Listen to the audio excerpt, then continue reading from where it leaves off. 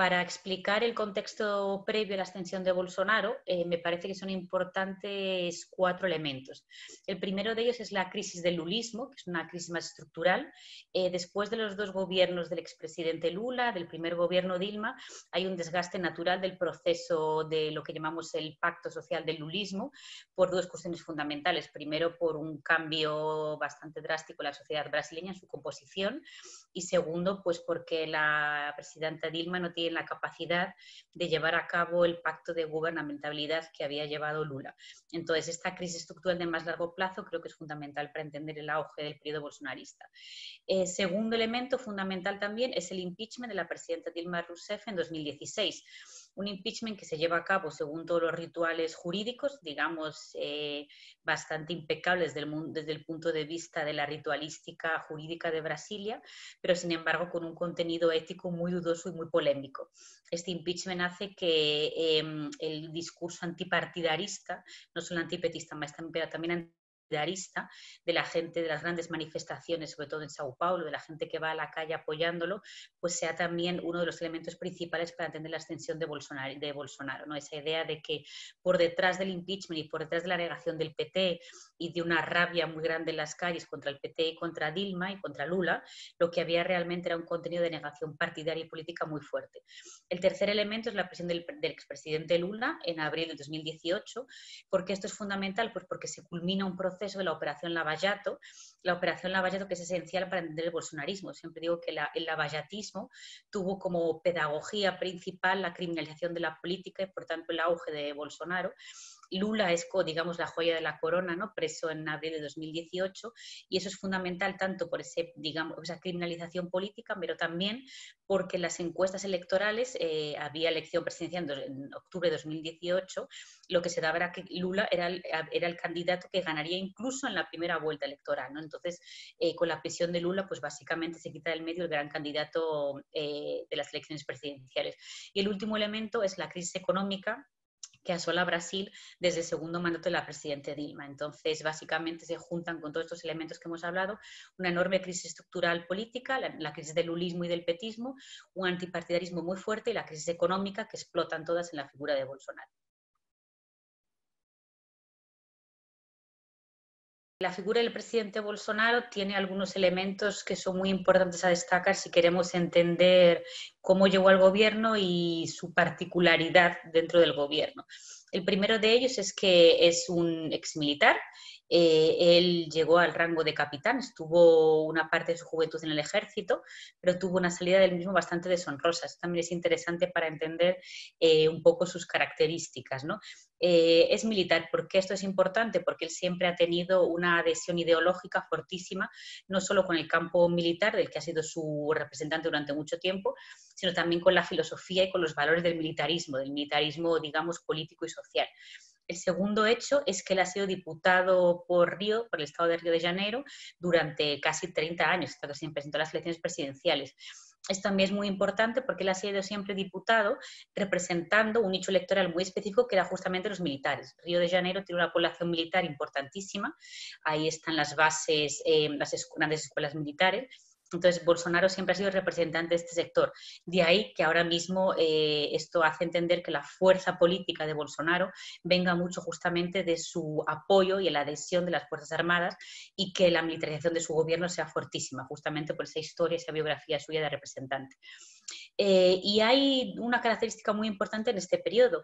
A pesar de que Bolsonaro estuvo durante 28 años en la política, él siempre fue muy mediocre, pertenecía a lo que en Brasil denominamos el bajo clero de la política, digamos que el bajo sustrato de los representantes. Y esto es importante porque justamente su mediocridad, él prácticamente no aprobó ningún proyecto de ley durante su mandato, hace que no participase en ningún gran esquema de corrupción, como por ejemplo la Operación Lavallato, que se llevó por delante a muchísimos políticos de diversos partidos políticos que estaban en estos escándalos. Él no, pero básicamente no justamente por su honestidad, sino por su irrelevancia y su irrepresentatividad. Pero esto fue asumido y sus votantes hicieron una relectura de esta mediocridad y de esta ausencia de participación como honestidad. Entonces, esta característica suya de irrelevancia fue, digamos, una jugada de marketing muy bien hecha, interpretada como honestidad.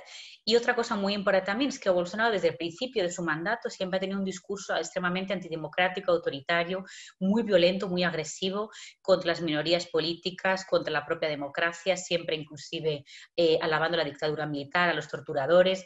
Esto hace, es otra característica suya, esta brutalidad, pero esta brutalidad constante a lo largo de todos sus mandatos, también es una característica que ha sido reinterpretada por sus aliados y por sus votantes como honestidad y algo mucho más importante todavía, como autenticidad. ¿Por qué?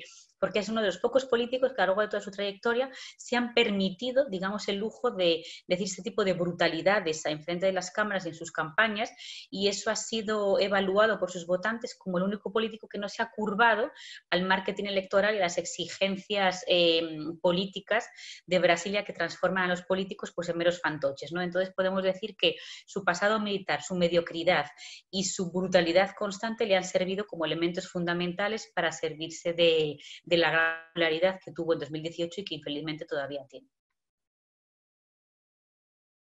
Para entender la retórica del bolsonarismo tenemos que entender también varios elementos. El primero es la conjugación entre la lógica neoconservadurista y la lógica neoliberal.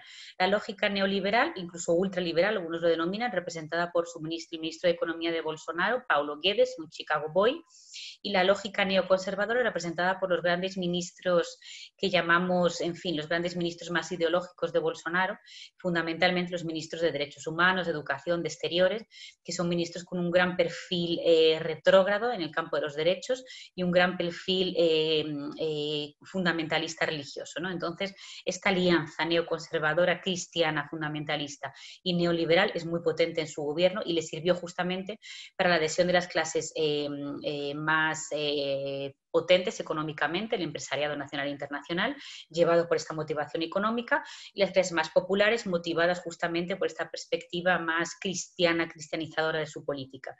Otro elemento fundamental es la retórica antipartidarista, anti-mainstream, antihegemónica, presentando a Bolsonaro como el político outsider, como el único político honesto que viene de fuera del sistema. Junto con esta la retórica lavallatista, ¿no? Esta idea de la lógica de la lucha contra la corrupción, una lógica criminalizadora de la política, muy teatralizada, muy punitiva, muy mesiánica, ¿no? Entonces, que lanza mucho el mensaje de que el Estado es intrínsecamente corrupto, inservible, ineficaz, y que entonces solamente podríamos elegir a alguien de fuera y, por supuesto, privatizar el Estado porque la máquina pública por sí no funciona, ¿no? Otra cosa también muy importante es la lógica antiizquierdista. Entonces, esta idea de que todo el campo de la izquierda, y leo esto con una visión absolutamente amplia, desde el PT hasta los movimientos sociales, las pautas feminista, racista, antirracista, pauta LGBT, que son fortísimamente atacadas por Bolsonaro, pues es un campo absolutamente denostado, ¿no? Todo el campo de la izquierda es atacado como un gran enemigo.